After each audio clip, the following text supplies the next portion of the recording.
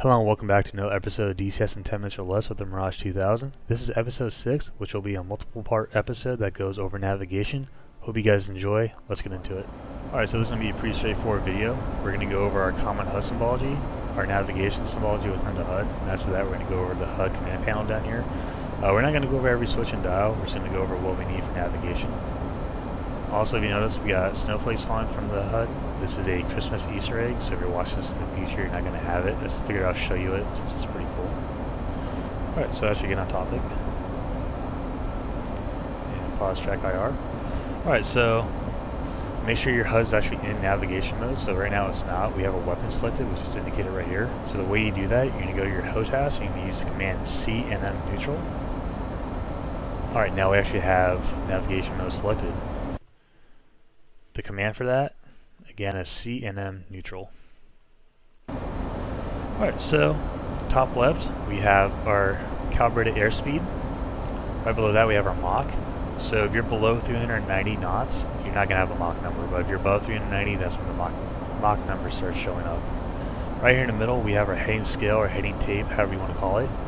Right below that we have a triangle and a line. So the line's indicating where the nose is pointing, and the triangle is indicating the aircraft's actual bearing and direction of travel.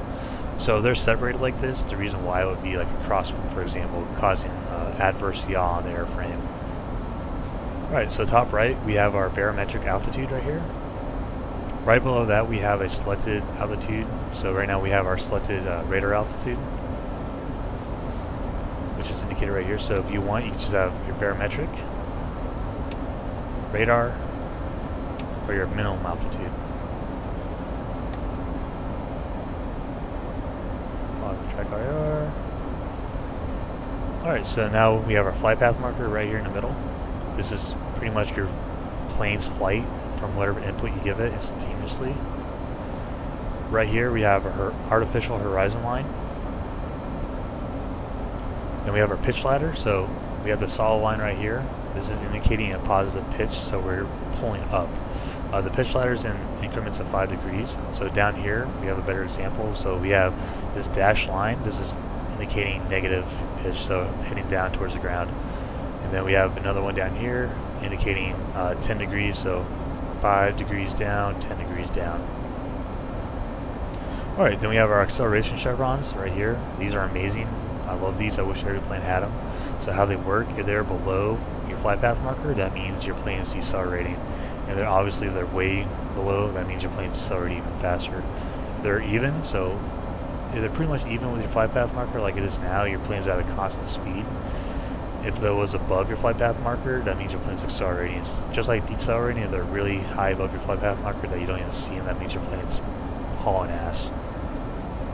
Alright, to the right we have our distance to the waypoint selected, which is waypoint 1.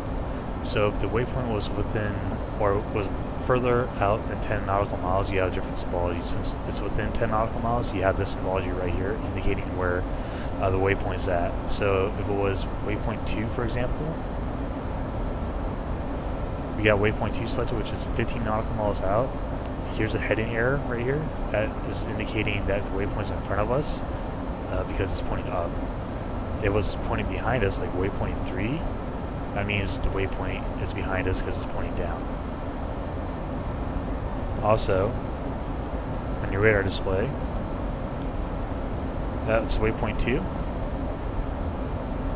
and waypoint 1. Alright, so that pretty much covers everything we need to go over with the common HUD symbology.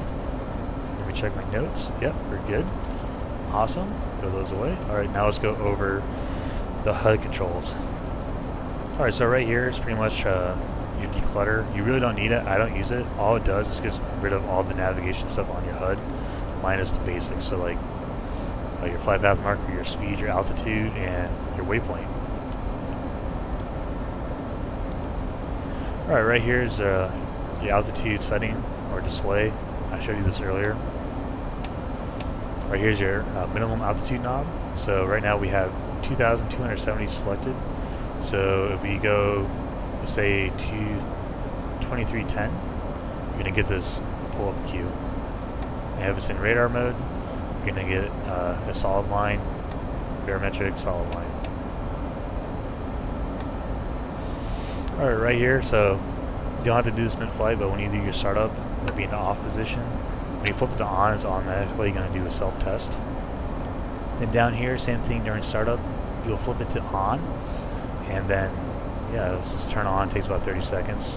Right here is your HUD brightness, so if you're doing daytime, nighttime ops, you can adjust your brightness off of that.